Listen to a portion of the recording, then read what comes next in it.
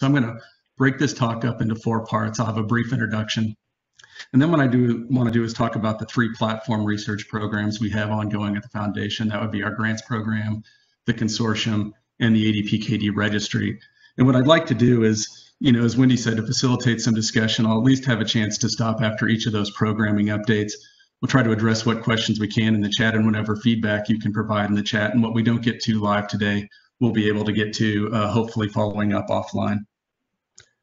And so when I joined the Foundation, the remit for Mandy was to set a clear vision, strategy, and long-term objectives for research programming. And so what I want to share on this slide is where we are in that process. And so from a vision perspective, it's really, to lead and drive research to the benefit of patients. So think of it as patient-centered innovation. From a strategy perspective, what we've been doing, what we'll continue to do, is really to go out and do assessments of what disease-modifying treatments or approaches are out there, take a really close look in terms of how those potentially align with our current platforms, the future platforms, and use that to identify, what programming we want to take forward and work on. And so that really leads into these 3 long-term objectives. The first one is for our registry to be to develop it into the primary outcomes research tool for ADPKD. Secondarily, and really, why we're here today is we want to be a co-leader in the facilitating the development of drug development tools for the PKD pipeline. And when I say PKD, I mean both ADPKD and ARPKD. And then finally, in concert with the research programs going to talk about, as well as some other ongoing efforts at the Foundation I'll touch on, want to really drive the development and adoption of data-driven patient care guidelines. And so with those as our long-term objectives, that really distills down to the 3 research programs that I'll talk about on this slide, and that is the grants program, the consortium, and the registry. And you can see that from a research perspective, these are really distributed along the continuum of how research can benefit patients. And also what I like about this, how we think about this, is really from a portfolio perspective. And so this gives us a portfolio of platforms and programmings that have a range of time and probability of impact to patients. And so if we just speak briefly about each of these, the grants program, being that we generally fund early stage research, is our highest risk programming, tends to be preclinical or very early phase clinical, because of that it has the longest time horizon to patient impact, but we think it's critical because it sets the foundation for understanding of the disease state and for our other programming. If you look at the consortium, it really sits in the middle here in pipeline creation, and because the work that comes into the consortium has largely been vetted, it has a really fairly good probability of having an impact and benefit to patients, and probably over that sort of a 5 to 8 year time horizon. When you think about research coming in, that's probably in sort of that supporting phase 2, phase 3 sort of phase research. And then finally, you take a look at the registry. This is research that's directly engaged with patients. We think it's practically assured of having a direct impact on patients. In the present, it can have an impact on patients by connecting them to clinical trials. And then in the long term, in the short or longer term, over the next several years, as we start to develop a longitudinal database, we think it'll be a continuous resource that can have a potential benefit and impact on patients. So these 3 programs have really clear synergies. I've highlighted some of the natural intersections on this slide. And what I'll do throughout the talk is give some specific examples of how we see these programs intersecting with each other. And what you'll see us doing is really trying to nudge parties to drive facilitation between these various programs and collaboration. And so think of us as somewhat, mildly aggressive but quite friendly cross-pollinators as we try to drive collaboration across our platforms. And to wrap up this introduction phase, this slide really represents another way to look at this, and that is, the patient need, and patients and patient need are really the context and why we do research. And so the patients their need will be the context for the research programming and prioritization. Another way to look at this slide is you have this intersection of these various platforms, and that center part where these platforms intersect is the area where we can have maximum patient impact. And so what you'll see us trying to do as we grow these platforms is increase the coordination and increase that overlap in the center to really maximize the benefit that our research programming can bring to patients. I won't talk about it today, but just before I leave, I want to note that we have robust advocacy programming that's ongoing, and that's largely focused on expanding the pot of federal dollars available to support PKD research. And so with that, that provides a good segue into the grants program. And so our grants program is largely, it's central to our research within the foundation, and it's fundamentally unchanged in the way we're continuing to develop our programming. It'll continue to be annual. It'll continue to be an open solicitation for any research in PKD with some special areas of interest, and largely focus on early stage work. Perhaps the only new piece, and sort of consistent with this theme of cross-pollination, is that as we grow these platforms, we really are going to look to facilitate collaboration between our grantees and other research programming within the foundation where it makes sense. And so I can give you some examples of this on the next slide, and I'll give some examples later in the talk. So I went back and analyzed our grantee portfolio back to 2016 with an eye towards research that the foundation has funded that may be relevant to the consortium or relevant to the registry. And so this slide represents what I'd call our cohort of biomarkers and drug development grantee cohort, and it's a really nice cohort. And so if you look at sort of how we're trying to build out these collaborations, I think Catherine, who was the work she talked about in May, we funded the early stage of that work back in 2016, and that's a really great example from the work that she and Aram shared of the kinds of projects that would really make sense to go and come into the consortium, support potential AR drug development and general biomarker development. Tim's another great example. Tim Klein from the Mayo is another great example. I think you're all very familiar with his work around automated image analysis. I'll talk later about how we think some of that work may fit into our registry expansion plans, particularly around an image data and analysis, workflow. And then finally, and this is absolutely coincidental, in our 2020 cohort, we happen to have 4 grantees who are working on biomarkers, either imaging or molecular biomarkers. And so what we see is a real potential for collaboration in the future between these grantees and the consortium, where we try to bring together that sort of intersection of academic and regulatory science. And so before I end the grant section, I just want to send a reminder to everybody that pre-application deadline is Monday the 17th, so that if you haven't started work on your pre-application, it'd be a lovely weekend to spend some time writing and thinking about what you'd like to apply for and sending it to us by Monday afternoon. And just close this with a little gallows humor to explain why we're adopting this pre-application program, and that is that we know putting together full grants and reviewing full grants is a lot of work for both us and as well as for those who apply. And so we see this as a way to increase the efficiency, such that if folks that are invited to submit full grants will have a higher likelihood of funding, and so a lower likelihood that you may end up on this sort of video shelf of horrors. And so with that, Wendy, I think we have a chance. I don't see any questions coming up, but if there are any questions related to the grants program or that introduction, we could take them now.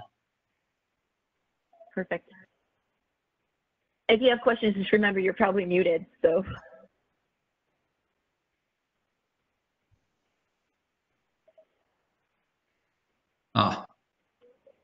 Good question, Frank. So the pre-applications instructions are on the website. And at this stage, I think the grants program is largely directed towards academic researchers.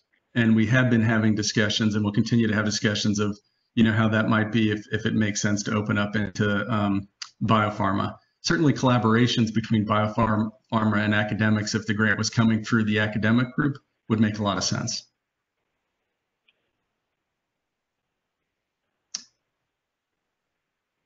I see. I'm not seeing any other questions coming up, so I may just move on. So now what I'd like to do is start talk about the consortium as sort of that second element of our research platforms. And so it was interesting, when I was doing my diligence for this job opportunity at the foundation, I read the EMA briefing book on total kidney volume, and I just thought that was a really exceptional piece of regulatory science. And then somewhat coincidentally, my first day back on the job at the end of October, I ended up out at c-path in Tucson meeting the consortium folks out there. And then very shortly after that was at the consortium open house at ASN, and had a chance to meet, many of you are on the line as well as other folks from c-path. And one of the topics of conversation at both of those meetings was that this consortium has been wildly successful. It's completed the key objectives that Ron and his collaborators, established when Ron founded this consortium.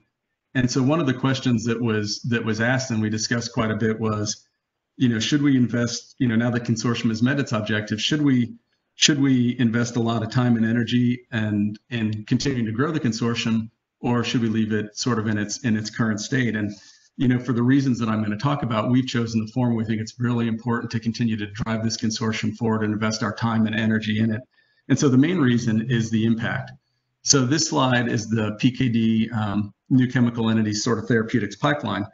And it's really through the work of all of you here, many of you here on the phone, work of Ron, work of Frank, the work of the consortium and collaborators in bringing total kidney volume forward as a prognostic biomarker and likely surrogate endpoint, that we have this pipeline. And that's either because total kidney volume is being used directly in these development programs, but also because, and I don't think we can forget that, the fact that once a regulatory path has been demonstrated for an area of high unmet need, that's a real pull through to bring other companies to get into the game. And so, I'd say our main reason to want to drive this forward is we see the impact of the success of this work for patients. And then when you take a look, at the hopefully the pipeline to come, you see that, there are a gaggle of preclinical programs that are being developed both within, early stage biotech, mid stage biotech, and pharma. And so one of the things we'd like to do through our continued efforts within the consortium is not only continue to support the existing pipeline, but understand how we can help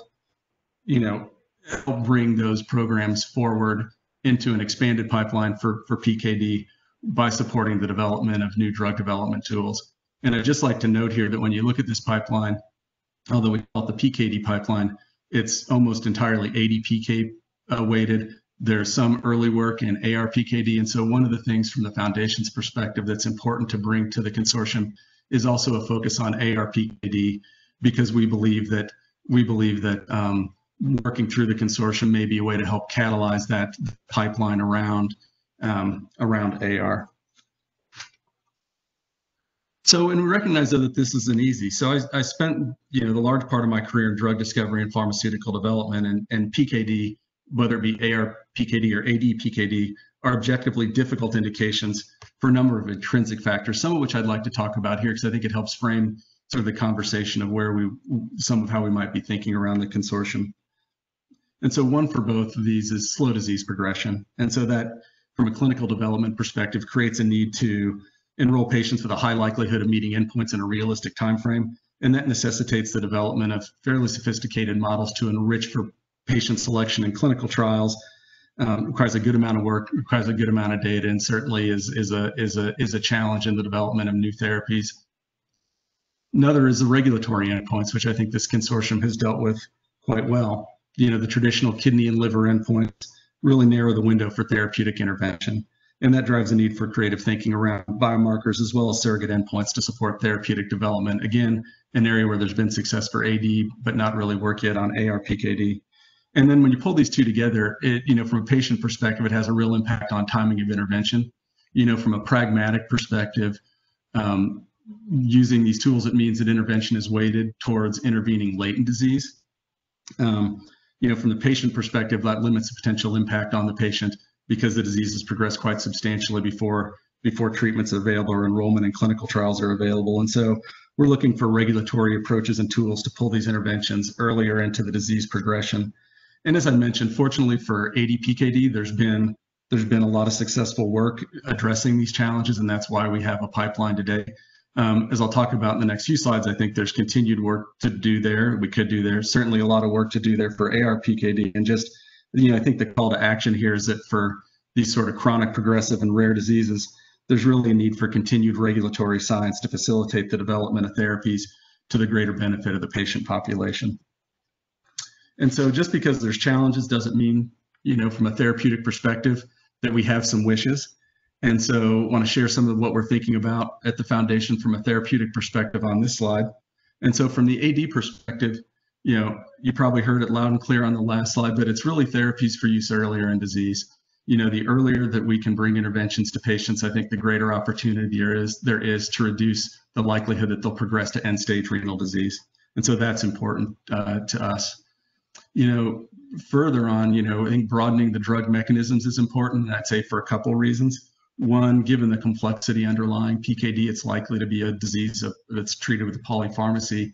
And then secondarily, with the extrarenal manifestations, It may be that some mechanisms may have a better likelihood of impacting extrarenal manifestations than others. So we see a real need to broaden mechanisms, which is happening in the existing pipeline.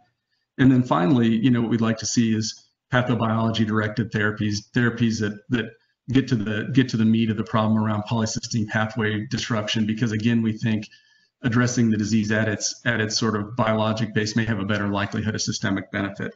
So that's our thinking around AD.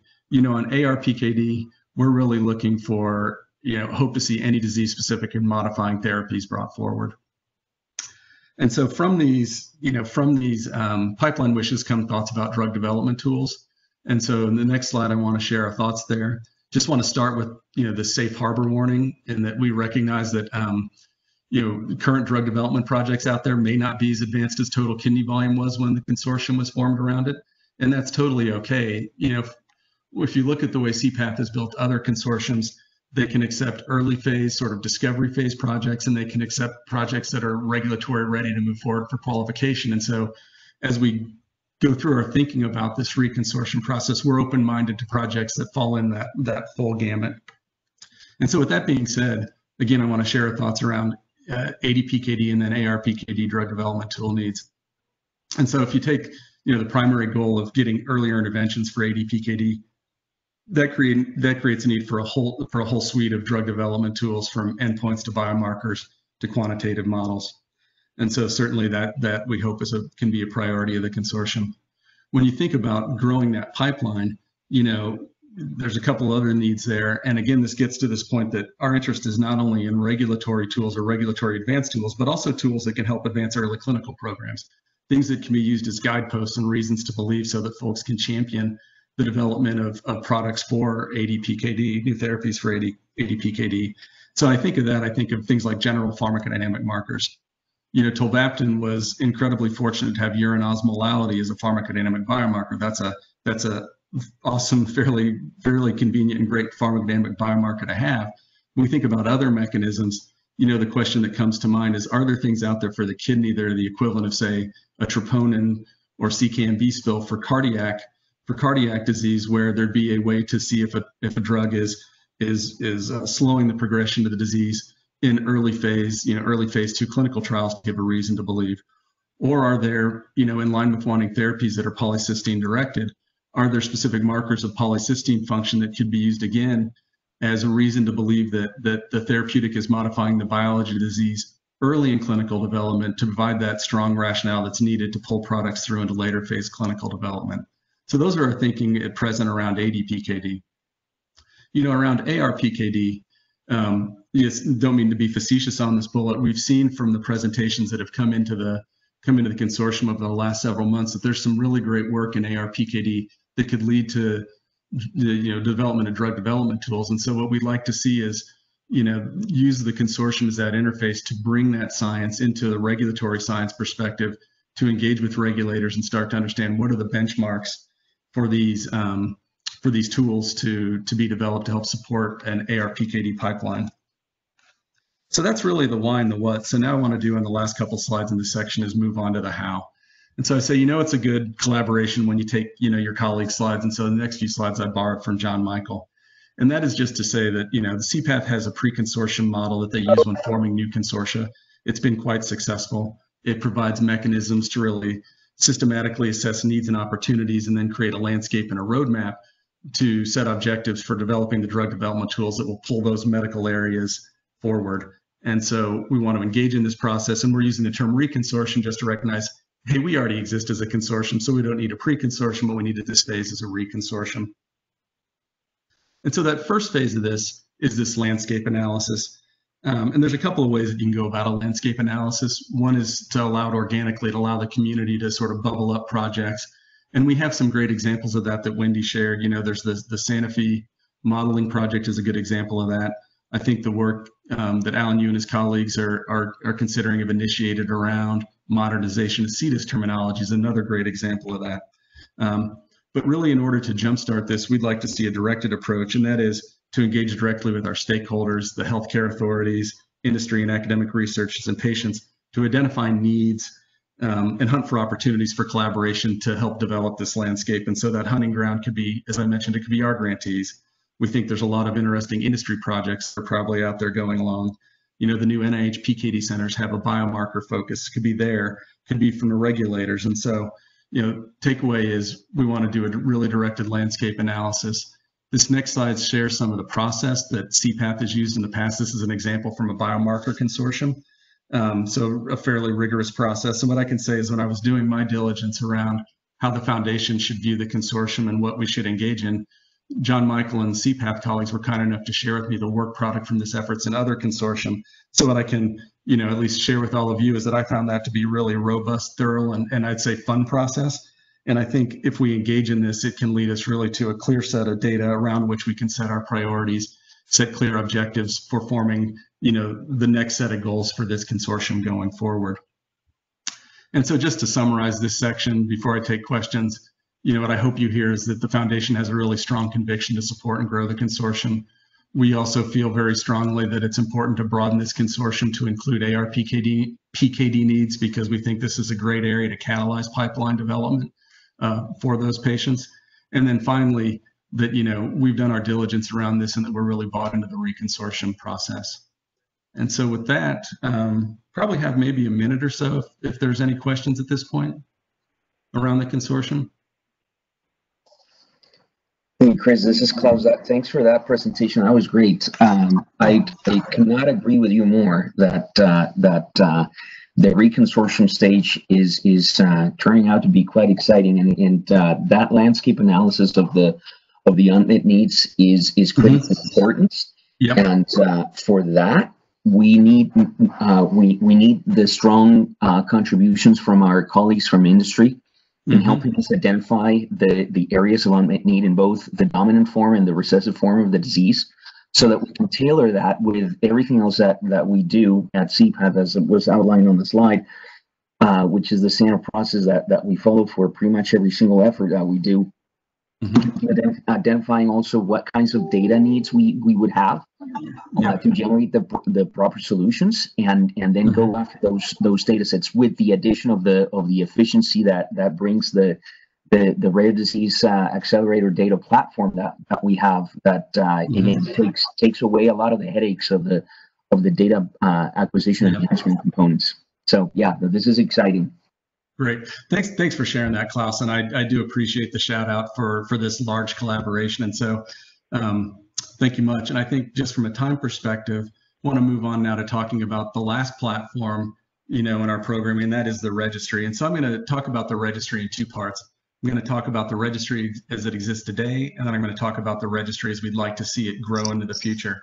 And so before I get into the registry today piece, what I want to do is recognize that, you know, the work I'm about to talk about, this has all happened before I came to the foundation. So I want to give a real shout out to the Registry Implementation Advisory Group, you know, in particular, David Barron, along with Elise, who were instrumental in initiating and building this registry. And so you just want to share the next bit really is on the work that preceded me, and we're really excited to share it today.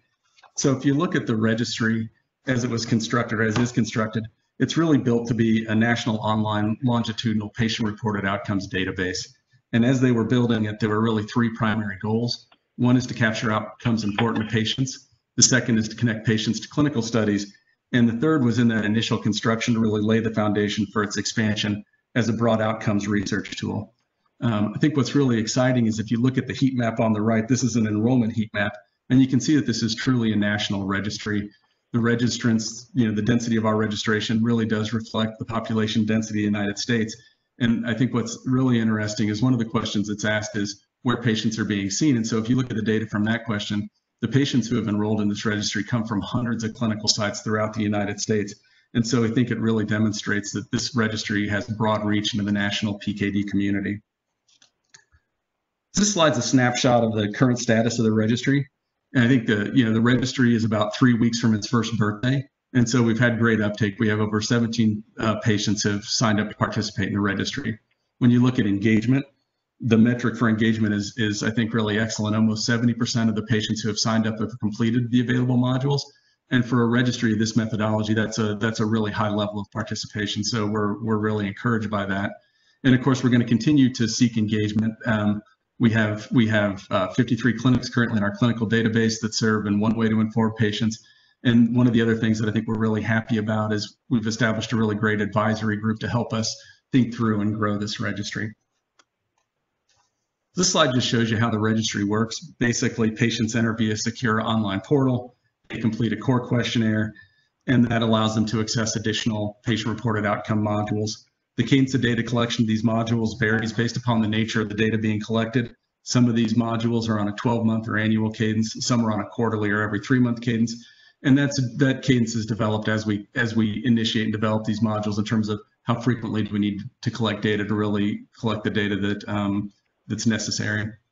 So when you look about what we're collecting, that's on this slide.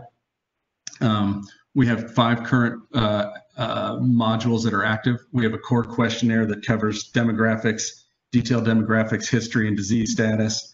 We have a family history that's kind of obvious, but it is a fairly robust and large family history given the nature of AD-PKD and families.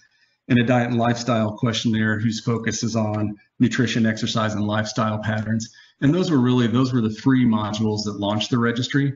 More recently, we've added 2 validated quality of life modules, the impact scale and the pain and discomfort scale. And so between these 5 modules, we're collecting a really fulsome and I think a fairly detailed data set on how patients are experiencing the disease.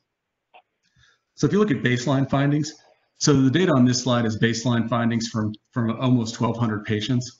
So if you look at diagnosis, the majority of people, vast majority, have been diagnosed by imaging, with the majority of those having been diagnosed by ultrasound. A minority of patients report having had a genetic test as part of their diagnostic workup. If you look at the population from the perspective of kidney status, about 75% are pre-kidney failure. And I think importantly, when you think about the use of the registry for clinical trial recruitment, almost 60% of patients have reported an EGFR that's consistent with participation in clinical studies. So I think we're building a good set of patients for trial participation in this registry. A minority of patients are on dialysis, and we have a pretty sizable post-transplant cohort as well. And then just from quick baseline findings around comorbidities, these are the top 5 self-reported comorbidities in the enrolled population. So not a lot of surprises here. And then last thing here, we got some exciting news today. So we'll be presenting an abstract on the registry at ASN this fall. So we'll be able to give a lot more detailed update on the methodology and what we've learned at ASN.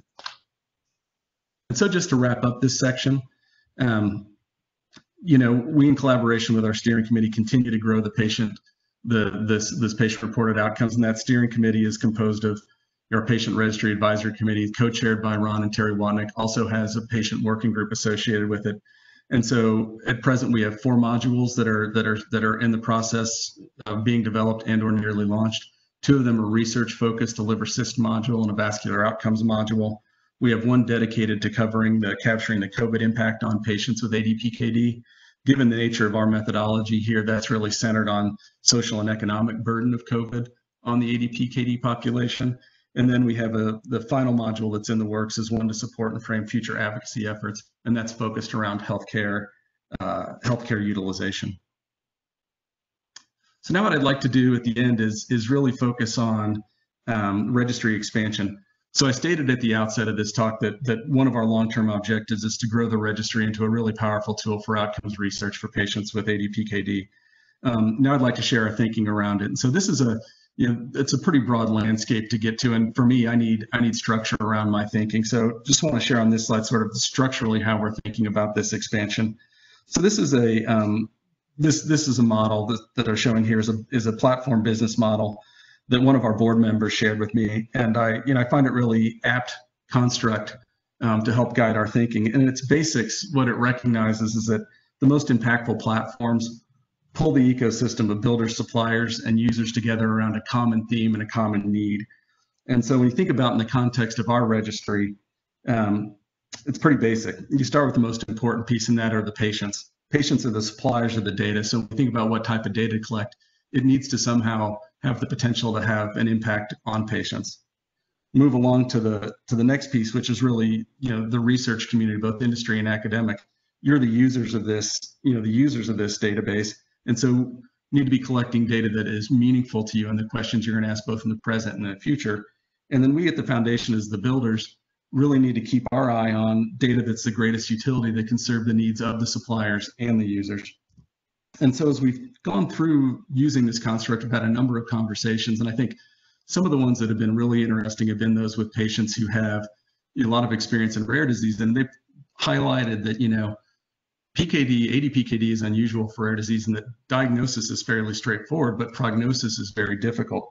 And so that's led us, really with the insight of others, to think about the prognostic gap for ADPKD patients as the sort of umbrella or context to guide the prioritization of data collection as we expand the registry.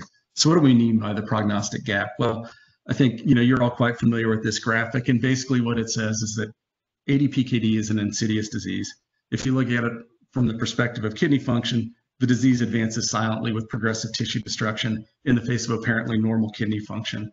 And although for those of you at the academic settings, you are frequently providing patients a really comprehensive workup and providing them information about their prognostic status, many patients don't have access to the type of image acquisition and analysis and other types of data collection that's needed to provide a risk classification and prognosis. And so there's a large number of our patient population that for, possibly for several decades are sitting with this prognostic gap of not understanding their disease status until their kidney function starts to wane.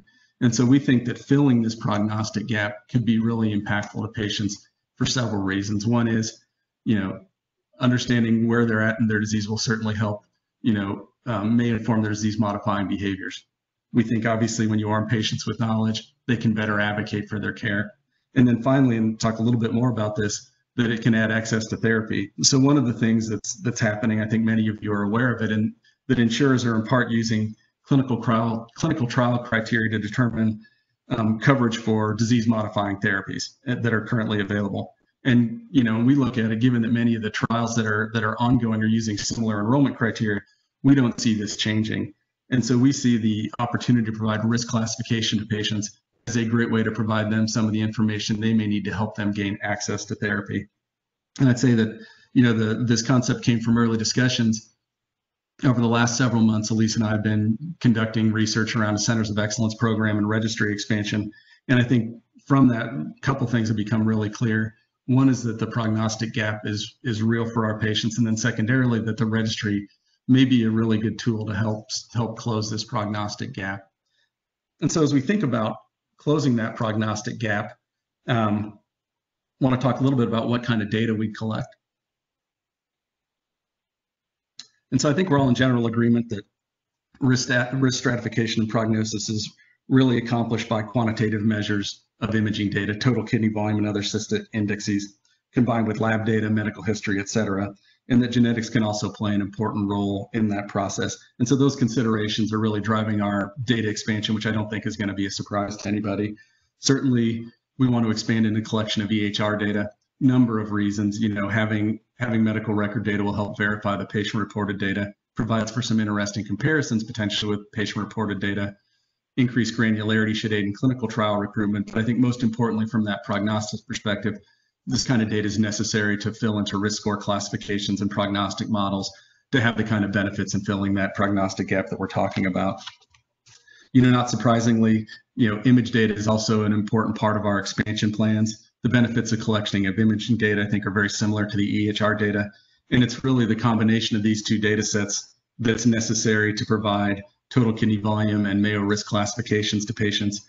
And so when we think about our prioritization, in the present, it's these two that are probably the most critical parameters for us to expand to. And we're going to prioritize our expansion around these two types of data sets. That being said, there's strong interest. We have a strong interest in collection of genetic data. It's obviously necessary for pro-PKD calculations.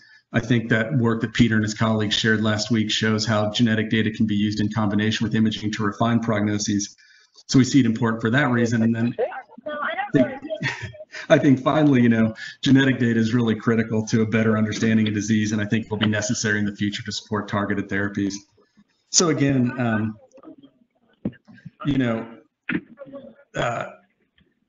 that was the what, the why, and the what, and now a little bit of the how. Right, and so a new one. I think if folks could go on mute. Yeah, please put your phones on mute. Thank you. Sorry, Chris. No, it's good. It's just, it's probably like being a pilot.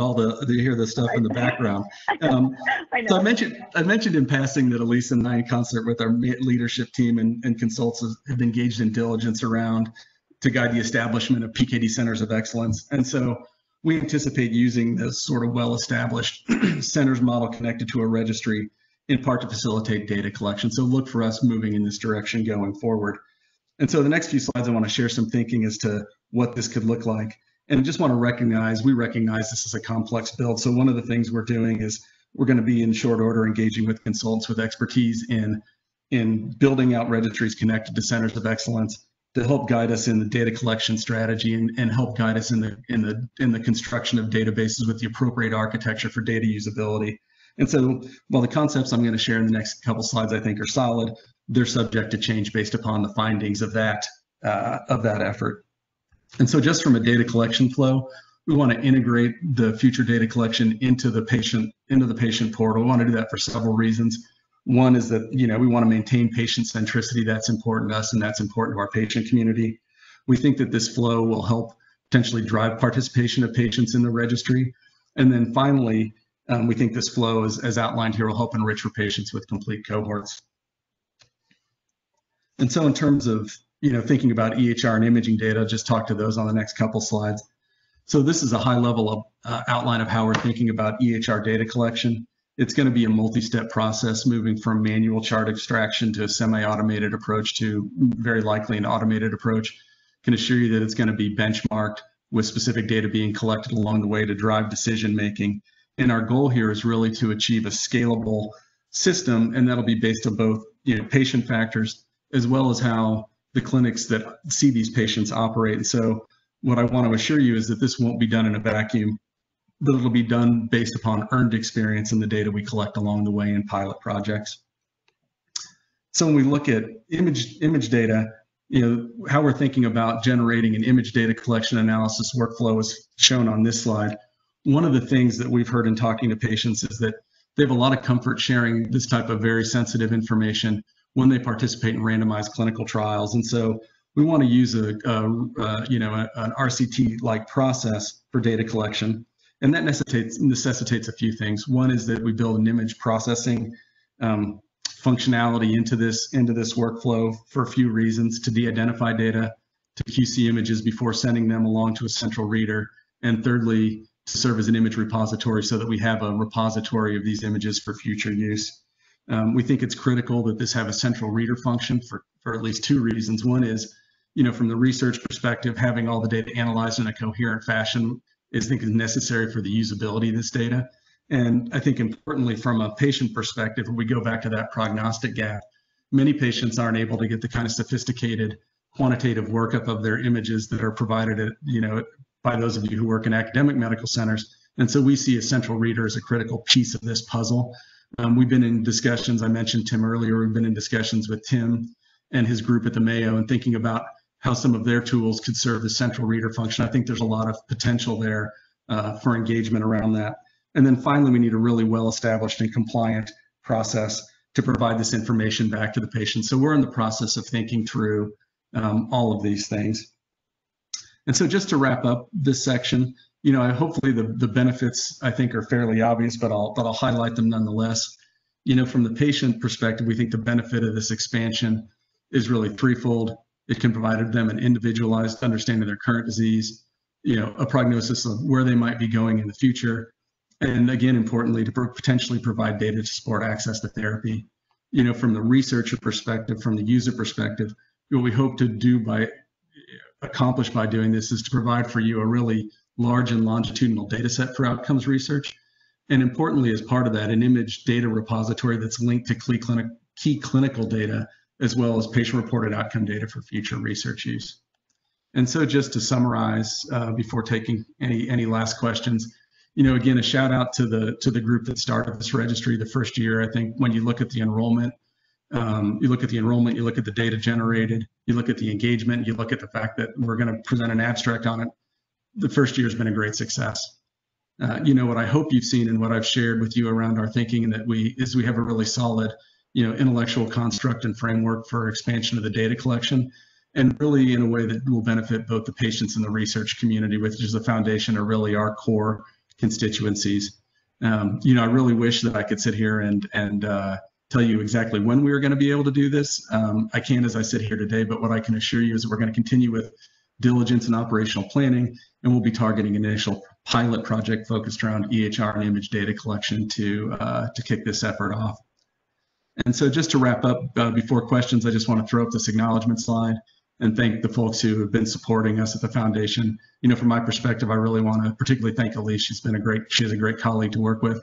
And then also really thank our advisory committees, our stakeholder advisory committee, our patient, registry patient advisory group, and then our key scientific advisory committee that supports all our efforts, and in particular, our patient registry advisory committee that supports our registry in a number of ways. And so, thank you very much. And it looks like we have time for questions. So I'd love to, I haven't been paying attention to the chat, so I'd love to hear what folks have going on. There's a few questions, Chris. The first one is from Pravin. Yeah. And if he's asking, demographic summary. I don't know if you see it on the. I missed it. Yeah. Okay, so. So demographic summary. So yeah, that's an area that we're currently working on. Prevent if you mean. So right now our demographics, I think, are overweighted towards participation of women, and they're overrepresented in terms of participation of folks who are Caucasian. And so one of the efforts that we have ongoing within the foundation are ways to increase the diversity of that enrollment.